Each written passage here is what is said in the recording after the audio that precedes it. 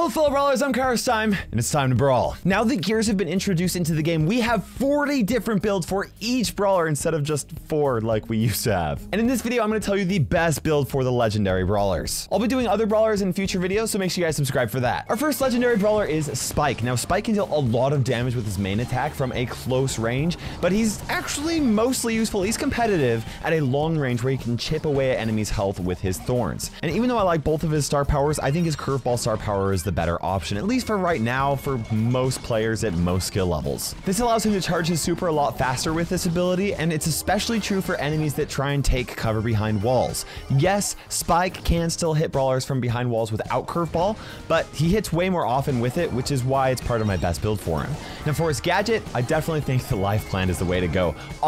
Seriously, like 100% of the time. It's so good. It counters a lot of brawlers at any range because it forces them to waste shots on it, and Spike can continue attack right through it, which is something they can't do unless they pierce through it. And because of its healing effect, it's not even totally useless against brawlers who can pierce through these cactus. Now the first gear I put on Spike is the shield gear, okay? It kind of helps him tank an extra shot from most brawlers, which would otherwise normally take him out, and that's especially good for brawlers that have low HP. It's usually not that hard for a long range brawler to heal up to full health, so Spike should get a lot of value out of this gear. Now this gear also pairs well with his damage gear because if Spike is able to take an extra hit or two, he'll start dealing way more damage below 50% health and be more likely to stay alive under 50% health. Even the thorns from his damage boost actually chip enemies' health away much faster, and because he can stay out of the range of most brawlers and hide behind his life plant cactus, sometimes Spike can continue to safely fire shots at low health. Now keep in mind that brawlers like speed or resistance could actually be better on Spike, but they actually very much depend on the map that you're playing and the brawlers that you're facing. So while these two gears might be best for Spike overall, you're eventually going to want to get the other gears for him anyway, but that's actually true for all the brawlers, so just keep that in mind. But overall, this is what I would say is Spike's best build, okay? His curveball star power, his life plant gadget with the shield and the damage gear. By the way, I didn't come up with these best builds myself.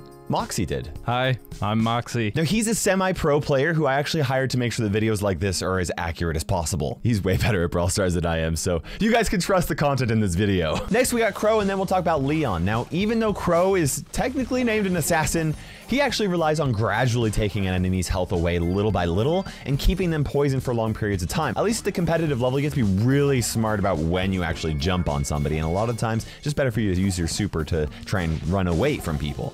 Now since his opponents usually spend a lot of time poisoned, Crow gets the most use out of his extra toxic star power to nerf enemy damage. Carrying Crow is still a good star power, and it's probably the better one in like solo showdown, but extra toxic is way better for the competitive modes because it helps his whole team and encourages a play style that is usually safer for Crow.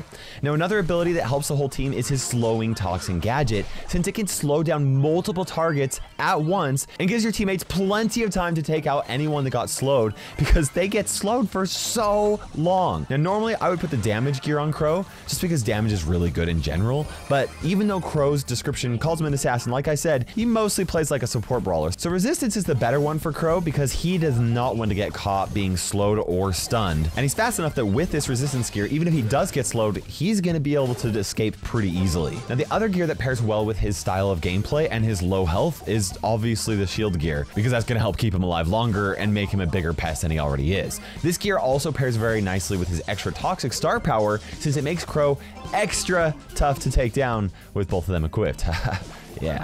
And that makes this his best build: his extra toxic star power, his slowing toxin gadget, and the resistance and shield gears. Up next we have Leon. Now unlike Crow, Leon absolutely is an actual assassin, and he obviously works best by charging his super slowly from a distance and then using it to sneak up on enemies and take them out up close. While his smoke trail star power does help him do this more effectively, his Invisi-Heal star power just gives so much more value, and it's almost always the better choice. Even though Leon can take out almost any brawler that he can get close to, he usually takes a good amount of damage before he defeats them, and fortunately Leon charges his super very quickly so he can kill somebody, and then he can use his star power and go invisible and heal himself a ton, and then by the time his invisibility runs out, he's going to be at full HP, so he can then try and take somebody else out. For his gadgets, absolutely use Lollipop Drop, right? This may not give his teammates a permanent invisibility, but it does last long enough for the entire team to have a big advantage, especially if that that team does not get rid of this gadget. As for his gears, I think his shield is an obvious choice since he's very likely to take damage when he sneaks up on enemies, and pairing that with damage is just another really obvious choice because Leon is very likely to be dealing damage below 50% health because he gets close and personal to his enemies. Not only is he going to be able to have more HP to be able to survive those close encounters, but he's also going to be able to deal more damage to take them out faster so that they have less time to take him out. And, you know, obviously it's just really good. It's a win-win for both of these gears. And then obviously when he isn't sneaking up on brawlers, both of these gears are great for him, even when he's playing long range and poking from a distance while he's waiting for his super to get charged up. His speed gear is also really good because it helps him just get a little bit faster in those bushes, and he does spend a lot of time in the bushes. And because Leon is a close range assassin, he's very likely to get stunned or slowed, so resistance also works great. But overall, this is Leon's best build. His Invisi-Heal star power, his Lollipop drop gadget, and then the damage and the shield gears. Now, by the way, you'll actually notice that I upgraded 2 different gears for Leon, and that is because you are limited to how many tokens you will get for each gear. So if you're going for 2 gears on every brawler,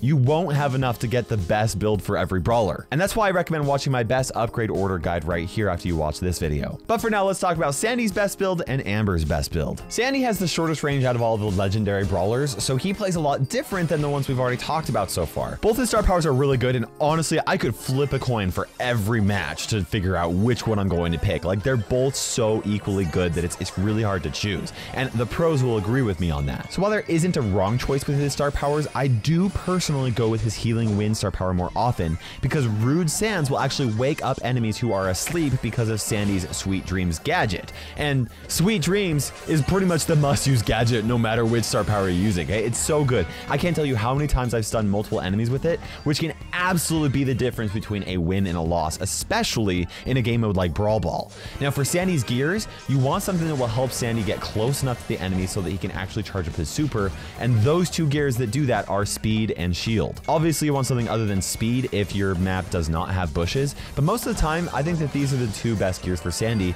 because Sandy's actually usually a pretty popular pick on bushy maps. And the shield gear is just great pretty much in any situation, and it works on Sandy great like it works on all brawlers, right? Now that makes Sandy's best build his healing wind star power, his Sweet Dreams gadget, and the speed and shield gears. Up next is Amber, and then we'll talk about Meg. Amber is a great brawler for controlling areas because people want to avoid that oil that she throws down, because if they do get caught on fire, it's going to deal constant damage to them, and add that damage to her attack damage, which is insane, they're going to really struggle, right? Sometimes Amber actually does struggle in 1v1s against brawlers that outrange her, and while her Scorch and Siphon is a good star power, it really doesn't help her in a 1v1 situation unless her opponent is just like a really big tanky brawler coming straight for her. The more practical and consistent star power is her Wild Flames star power. She's able to charge her super just by standing next to her oil. Then we have Amber's Fire Starters gadget, which is her only gadget, and that makes this job really easy for this video, but it does pair very nicely with her Wild Flame star power, and I think it's probably always going to be a solid choice for Amber. Now when it comes to her gears, I really like the speed gear because it helps Amber overcome enemies that outrange her, and those enemies are usually the ones that she struggles with, right? And it makes it impossible for enemies to outrun her when they are actually within range, because she'll be in the bush, she's moving faster than them, they can't run away, and Amber, you just hold that auto aim button down, she's gonna take them out, right? When you're using this gear, you just have to be especially careful about not burning the bushes that you want to be using with her super, and if you can do that, then you should be good.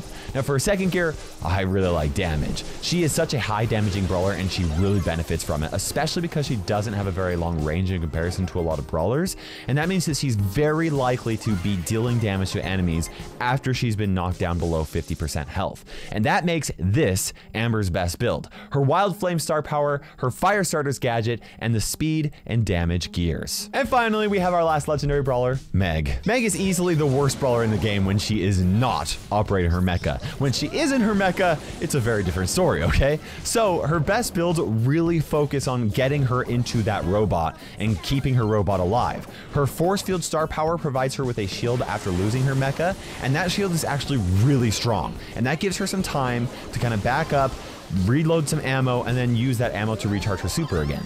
Then obviously we have her Jolting Volts gadget, which is her only choice right now. Once again, easy for this video, but the healing from it is actually really good because the health from her mecha, I mean, it's really important. And that's because you want to keep her in that mecha as long as possible.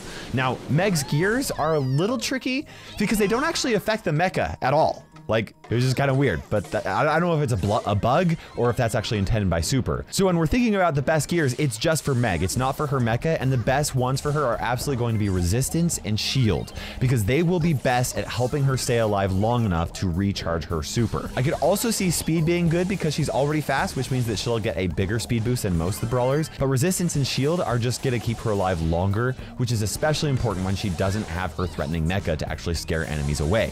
And that makes this her best build. Her Force Field star power, her Jolting Volts gadget with the Resistance and Shield gears. And those are all the best builds for all the legendary brawlers, and I wanted to remind you guys again that star powers and gadgets, and especially gears, can be conditional on what you're going to be doing, on the map that you're playing, the mode you're playing, the teammates you have, the enemies you're facing. But as a general rule, these builds are really great for the brawlers that I talked about in this video. Once again, if you're looking for an upgrade guide on how to best spend your gear tokens across all of your brawlers, I recommend watching this video right here. It was also made by Moxie and has some really good information in there. Make sure you guys subscribe for more Brawl Stars content, and you can subscribe here for Clash Mini content, which is Supercell's newest game, and I'm very excited for it. For now, this is KairosTime ticking by, and we will see you in Brawl Stars.